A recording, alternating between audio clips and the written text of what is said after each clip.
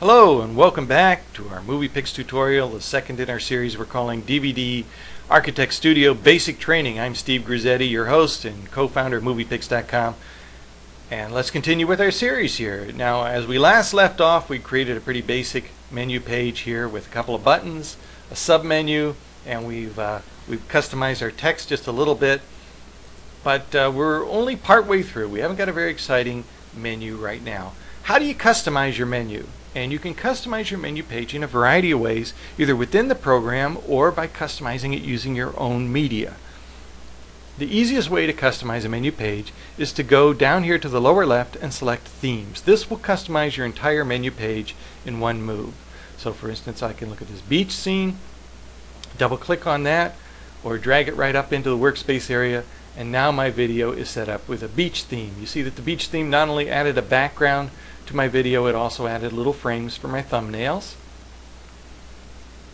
Again, I could double click on any one of these and it will automatically change it to the theme.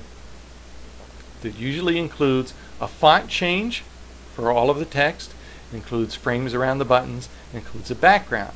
Now once I've got that, of course, there's no rule that says I have to keep this particular theme as is. I can customize the theme also.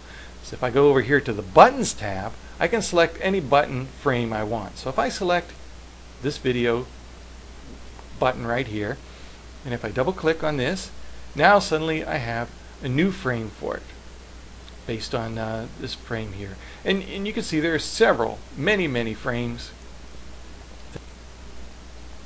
So you can have many button themes going at once. And more advanced, if you're much more advanced, of course, you don't even have to use these buttons or these frames. You can create your own custom frames. It's not that hard to do if you know how to work with a program like Photoshop to create a transparent ping. You can create your own frame. Or if you're like me, you don't particularly like frames, you just come back here to this menu and remove the frame. And now you'll get just a plain old square thumbnail.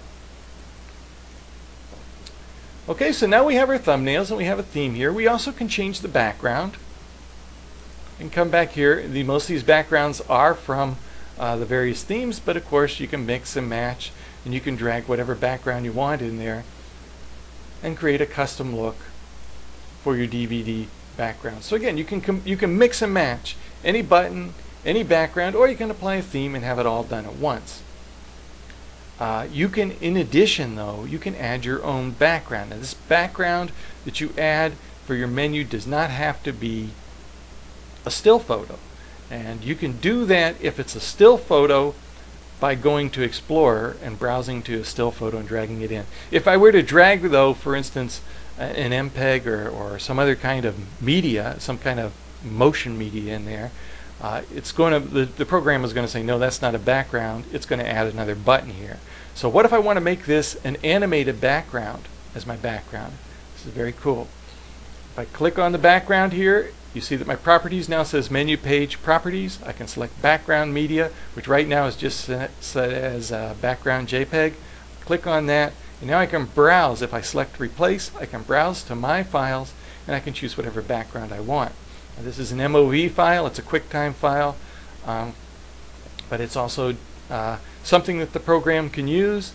If I apply it to my background, you see that not only do we get an interesting background here, but it's animated.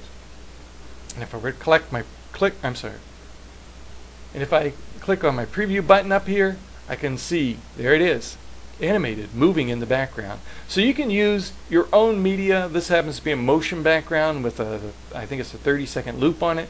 You can add your own media. You can have it continuously loop. You can have it run for a long time. It's going to add size to your DVD if you do. But you can customize it in any way that you want.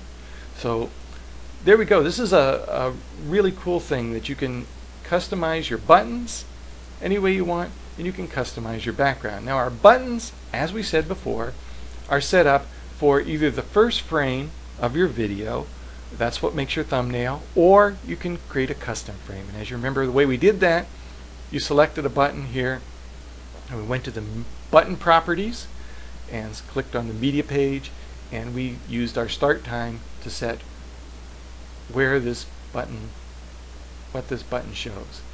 Now if I want to make that into a loop, for instance, I can select animated.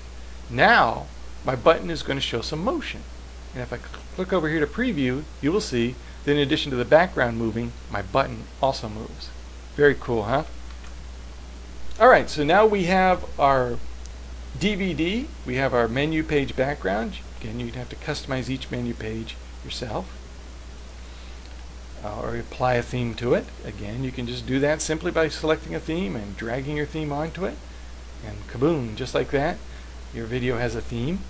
None of the themes here are animated, and none of these backgrounds are animated. However, you can, again, choose an animated background. You can get some from the Sony site, or you can get them from moviepix.com, or you can use your own motion background, whatever you'd like to do.